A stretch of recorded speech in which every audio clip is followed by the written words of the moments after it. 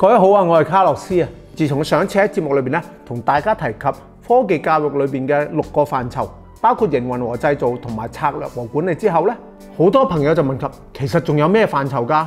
於是由今日開始咧，卡洛斯就會有另外一個系列同大家討論科技教育嘅另外一個範疇物料和結構啦。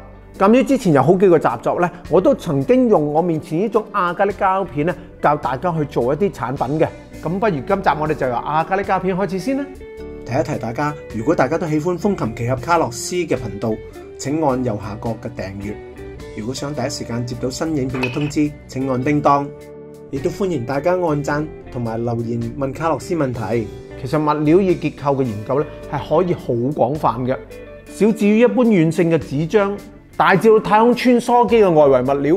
但係喺我哋平時設計與科技科嘅教學裏邊咧，不外乎都係幾款啫。包括各類嘅紙板啦、木料啦、金屬啦，以及塑膠。而亞加力膠板咧，就係我哋平時喺課堂裏邊用得最多嘅塑膠物料啦。嗱，亞加力咧屬於石油副產品，價錢就唔平嘅。不過勝在咧，佢選擇夠多，乜嘢顏色、乜嘢厚薄、乜嘢形狀，有錢就買得到啦。就正如之前咧，我哋喺介紹夾卡嘅操作嘅節目裏邊講過啦，處理物料啦，通常都係以下嗰幾個工序㗎，包括切割啦、打磨啦、接曲啦，以及接合。唔係所有嘅物料都可以做到晒以上4樣嘢嘅，但係亞加力膠板就可以啦。因為亞加力咧屬於熱塑性嘅塑膠，所以加熱啦可以讓佢變形，而佢嘅硬度適中，可以用各種手工具嚟切割，甚至可以做榫添。咁今日咧就先同大家講下切割以及接曲嘅方法。嗱，剛才我哋講過啦，可以用手工具嚟切割亞加力膠片嘛，咁即係可以用翻處理木板嘅方法嚟處理佢啦。例如用翻普通嘅手鋸或者線鋸都得。假如用機器咧，就可以用風車鋸或者激光切割機。但係有一種獨特嘅切割方法咧，只適用於膠片嘅啫。而呢種方法咧就係使用勾刀去切割啦。嗱，千祈唔好將勾刀同我哋平時所用嘅戒刀撈亂喎。因為戒刀咧，你出晒力咧，都只能夠戒到厚嘅紙卡嘅啫。而英文叫做 plastic cutter 嘅勾刀咧，佢刀口冇戒刀咁鋒利，而只係得一個好硬嘅尖角。個尖角用到鈍咗咧，就可以成塊拆出嚟，換一塊新嘅上去。而好多時你買一把新嘅勾刀翻嚟咧，喺呢個暗格裏邊就已經為你預備咗一啲後備嘅刀片啦。為咗安全起見咧，勾刀同戒刀一樣，最好都係配合安全尺嚟使用。例如而家我哋要將呢塊長40 cm、厚1 mm 嘅亞加力膠板一分為2，咁我哋只需要畫好線，配合安全尺，利用勾刀輕輕咁勾2下。如果刀片夠鋒利，而勾嘅角度同埋力度都恰到好處嘅話咧，就會發出呢種聲音嘅。記住，我哋並非想將膠片勾斷啊，我哋只係想喺膠片嘅表面上留低一條坑啫。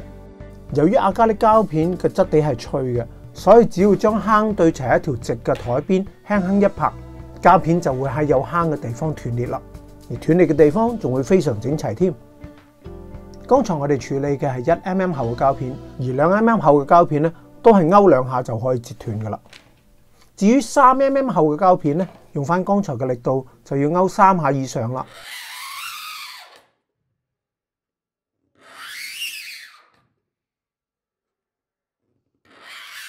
特別要注意嘅就係呢個方法咧，只適合用嚟切割直線嘅咋。而用呢個方法最盡可以切到幾厚咧，卡洛斯都唔知道，因為勾幾多下同埋拍幾大力都有影響啊嘛。但係我而家就打算用一塊6 mm 嘅膠片嚟試驗一下。剛才3 mm 咧，我就勾咗3下，而家6 mm 簡單嘅比例數，咪勾6下咯。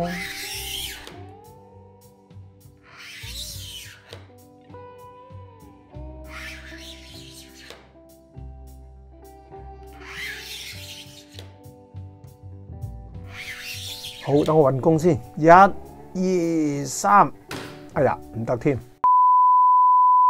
好簡單啫，即係勾得唔夠深，我哋勾多2下再嚟過，搞掂。所以卡洛斯同大家講咧，動手工作嘅學問咧，並非書本教嘅，而係靠經驗累積翻嚟嘅。加熱去屈曲膠片，又可以屈到幾厚咧？以我經驗嚟講，3 mm 之下都應該冇問題嘅。至於6 mm 咧，就略嫌太厚，有啲困難啦。就好似呢個我以前教學生做嘅 VR 眼鏡咁，我係用咗2mm嘅膠片。咁應該用咩工具嚟加熱呢？噔噔，大家千祈唔好以為呢個係女士用嚟燙髮嘅髮夾啊！佢其實係一個手提嘅亞加力熱接曲器，但係長度有限，只能夠接到9cm 嘅闊度，而厚度咧亦都只能夠2mm 以下。其實切割2mm嘅膠片咧，都唔使用台角，用手就咁拍都可以斷啦。佢嘅加熱嘅溫度咧，一定喺160度以上啦。由於上下一齊加熱，膠片又唔係厚，所以好快就軟化噶啦，而且可以徒手接曲，非常咁方便啊！我曾經見過一啲專業做光管招牌嘅工人，揸住一個咁嘅工具，連線都唔使畫，就可以為一個字母做圍邊啦。所以我都揸住呢塊膠片，隨心所欲屈啲嘢出嚟玩下。